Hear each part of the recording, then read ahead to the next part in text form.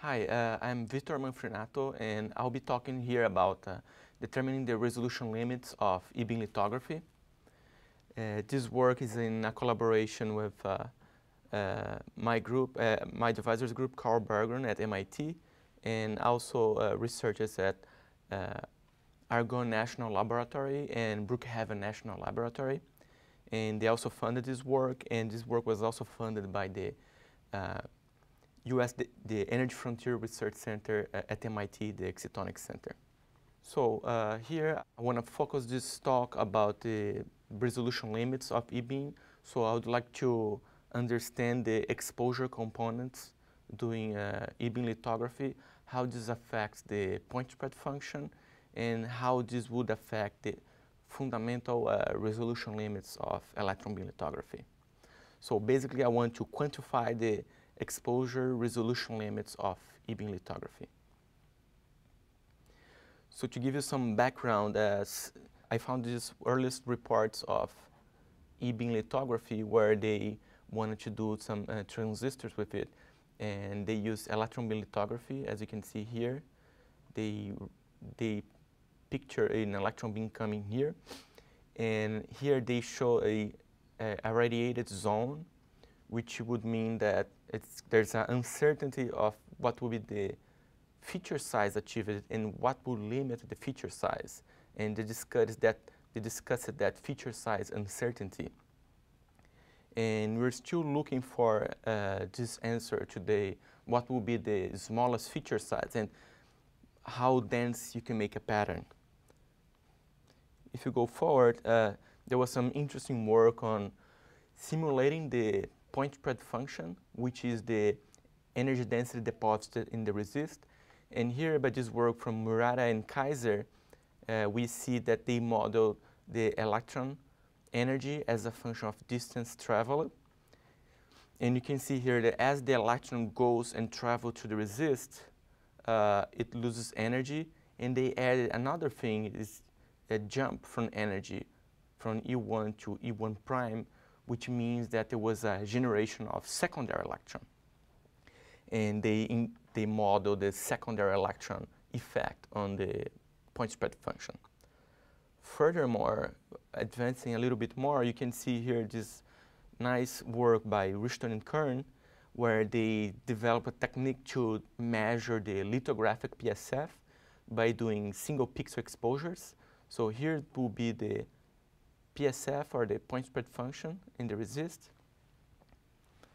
And furthermore, people have been studying and how to simulate by analytical formulas or by Monte Carlo simulation, how to predict and how to model this lithographic PSF. And here, what I want to do, basically, I wanted to directly measure all the important effects that limit the E-beam lithography point spread function. I'm going to use as my exposure system an aberration-corrected STEM, which is a scanning transmission electron microscope that has a really small spot size, 0.15 nanometer spot size at 200 kV. And I'm going to expose the resist, which is going to be HSQ, is hydrogen silicious coaxane. And this HSQ is going to be on top of a silicon nitride membrane, which is 10 nanometers thick here. Then after exposure, we're going to do a development, a salty development, as developed by my previous lab mate, Joe Young. And after this development, I'm going to do a TEM metrology, previously described by my other lab mate, Hugo Alduan. And this TEM metrology is going to enable a really high resolution imaging of the resulted structures. Here you have an example of the highest resolution features achieved by this technique.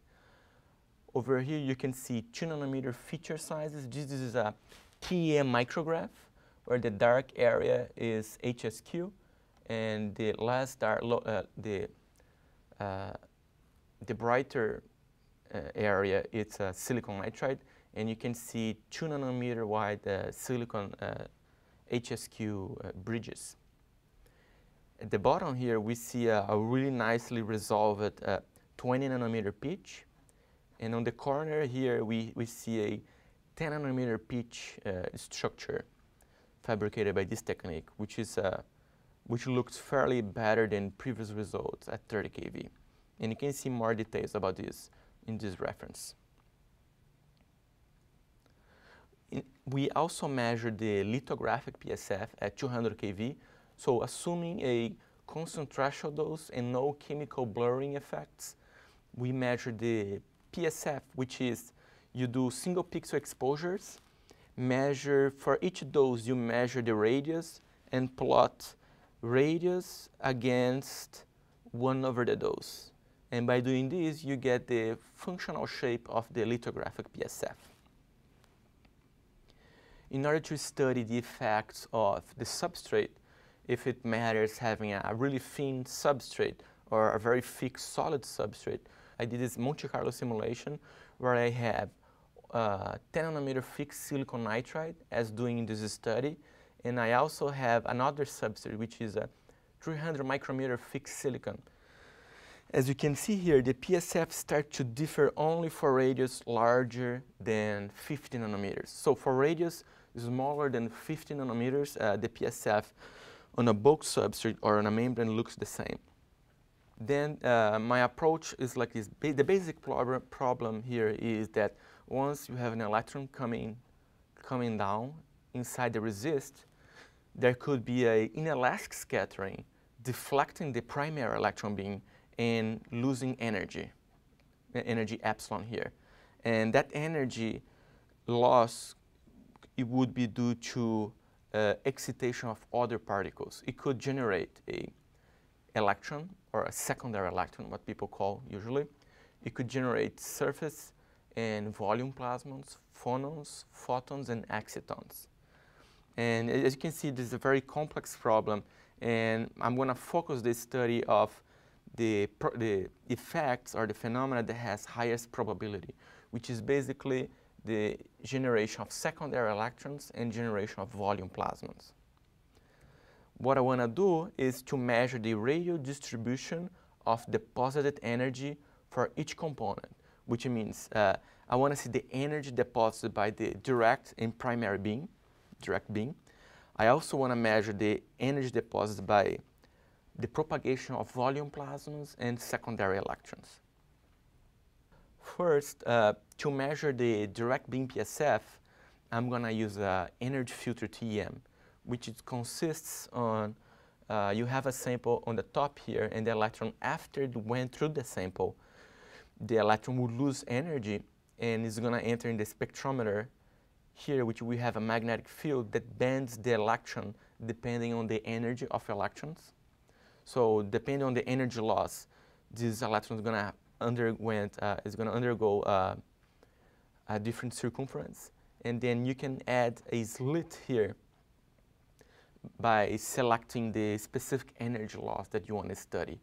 And then after the slit, you put a CCD here and you image what is the spot size looks like after a given energy loss. To give you an example of our measurements, here is again our system, HSQ. It's going to be 20 nanometers thick, silicon nitride, 10 nanometers thick, and you have the incident electron coming here and being scattered by, there's a deflection of electron by a distance r and energy loss epsilon. And basically, I image the spot size, the electrons, after it went through the sample. So imaging transmitted electrons. Here you see how the electron looks like after these electrons lost 20 eV. So for a 20 eV energy loss, this is how the spot size looks like after the sample. And I can do this for many different energy losses and see how the electrons lose energy as a function of position. And by using a imaging lens with a achromatic, basically using a achromatic imaging lens, I could do a fair comparison between the spot size at different energies. Because in this case, I don't have chromatic or spherical aberration because we used a specific TEM in Argonne National Lab. And here I see, I plot to you the average of all energy loss. Here we have the total energy loss in the resist actually from 5 to 120 eV. And you see how the energy loss occurs as a function of radius position.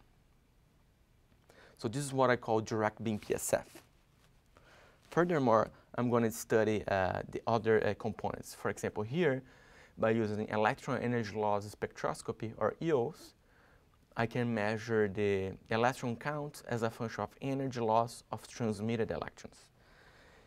Here at 0 eV, we have electrons that didn't lose any energy. It's the largest peak for this sample. And at around 20 eV, I have a large peak here. And then after this large peak, where there's a big tail after 20. So what will be that large peak at 20 eV?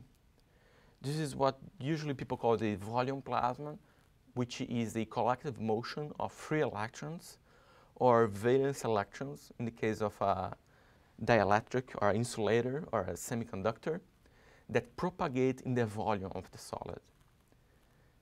Here I have schematics from the paper from Ricci, where he do a schematics of how the volume plasma looks like. What he plotted is the displacement, what he plotted was the displacement of electron clouds in the material. So you imagine that you have electrons at the center of each of these little circles. And at here, you have a large displacement of electrons. And here, you don't have any displacement. So basically, when an electron comes here, it will excite this collective motion of electron clouds, which has this wavelength, and this constitutes the volume plasma. So we know that that collective resonance in HSQ is at 22.5 eV. It's quite high energy. And we note here that volume plasmas could generate secondary electrons that could further expose the resist, or this volume plasma could directly break a bond and ionize the resist, so it could directly expose the resist. So we're going to treat the volume plasma propagation as like this. You have the direct beam coming to the resist, and perpendicular to the direct beam, we're going to have a volume plasma, which we're going to treat as a cylindrical wave originated from the direct beam. And I would like to measure how this volume plasma deposits energy in the resist. So here's again the volume plasma peak as we discussed it, and we're going to consider that everything else here, it will be due to generation of secondary electrons. So to measure the volume plasma PSF, I have here a focused view on the user spectrum intensity or electron count as a function of energy loss. So here we have the volume plasma peak. And then by using a Kramer-Kronig analysis, I could calculate the index of refraction, N and K, for electromagnetic wave at many different energies. So for instance, considering an electromagnetic wave at 22.5 eV, I can calculate the index, the N and K. And the K is basically related to, is the extinction coefficient, which is related to the decay length of that electromagnetic wave at 22.5 eV.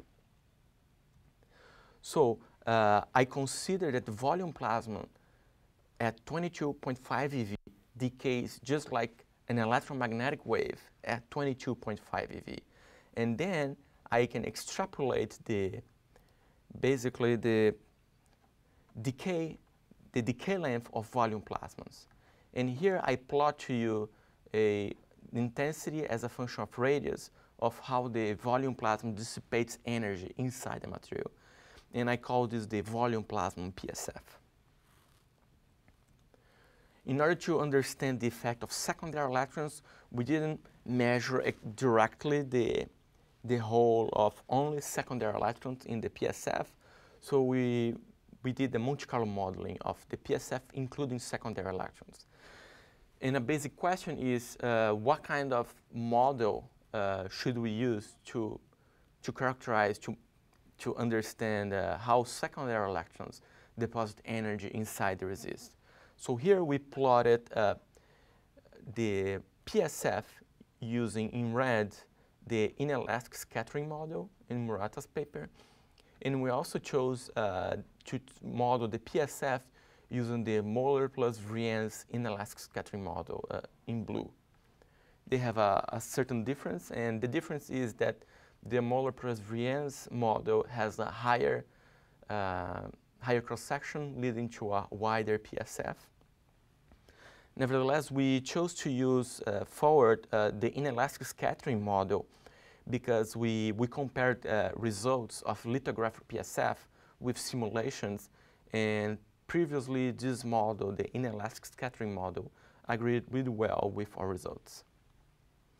So going on, I'm going to try to put everything together here. So we want to understand the energy density deposit in the resist by electron-beam lithography. Here I plotted again the lithographic PSF with a fitting function. And I also plotted in blue the direct beam PSF that I measured before. And you see there's a quite big difference between them. And this difference is mainly due to delocalized energy transfer in the resist. So you have electrons that went through, lost energy inside the resist, but these electrons created secondary electrons in volume plasma, which will propagate and basically propagate and do a loss in resolution in E-beam. Here I plotted again the volume plasma PSF, the direct beam PSF, and the Monte Carlo PSF, including secondary electrons. As you can see that the direct beam PSF around here on the top is the widest component for radius smaller than 1 nanometer. What that means is that independent of secondary electron emission or volume plasma emission, the spot size and electron scattering, it will dominate the fabrication, dominate the resolution of smaller structures. Or in other words, the fabrication of small isolated structures by E-beam will be dominated by the spot size and electron scattering. So what about for radius larger than 1 nanometer? Here I try to compare the effect of volume plasmas and secondary electrons. We measure by yields that the volume plasmas correspond to 35% of energy loss. And we consider that the other 65% is due to secondary electrons. Then we perform an energy balanced normalization of these two PSFs. So by considering the volume plasma PSF and the spot size, and by considering the secondary electron PSF and the spot size in the tool, here I plotted the energy density deposited by volume plasmas and by secondary electrons. So you can see here that volume plasma has a larger contribution than secondary electrons for radius larger than 2 nanometers. So what that means is that the volume plasma will give you a harder time to make higher resolution density structures by E-beam lithography in this range. And then here I plotted the lithographic PSF data against the sum of volume plasma effect and secondary electron effect. This is the green curve, and you can see that this green curve has a relative good agreement with the lithographic PSF data. So therefore, for this range from 2 to 12 nanometers, I would say that in HSQ, volume plasma are more limiting than secondary electrons. To conclude, we measured for the first time delocalized energy transfer in electron-beam lithography using a chromatic aberration-corrected EFTEM. We also studied the role of plasmons in electron-beam lithography. We defined the role of spot size, electron scattering, secondary electrons in volume plasmons.